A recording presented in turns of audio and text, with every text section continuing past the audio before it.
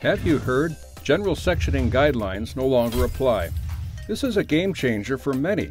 In the absence of OEM guidelines, how do you decide when to section or replace at factory seams? Materials are changing. Vehicles are changing. Repairs are becoming more challenging. And I-CAR is here to help. This November, I-CAR offers 2 new courses that help repairers to answer, now what? In Replacement of Steel Unitized Structures, SPS10, repair professionals will learn tips and some OE recommendations for replacing parts at factory seams.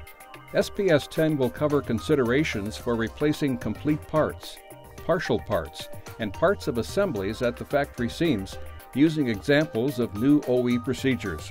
When partial replacement away from factory seams is an option, sectioning of steel unitized structures, SPS11, is helpful in providing the repair with the information and knowledge to carry out this complex procedure. SPS11 covers sectioning, including best practices and considerations, and how new vehicle designs affect the process.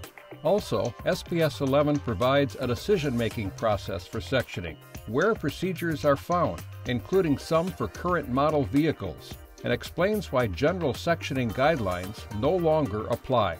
Both courses include detailed videos and engaging activities. As an added benefit, both SPS10 and SPS11 apply to the I-CAR Professional Development Program, PDP, for the steel structural technician.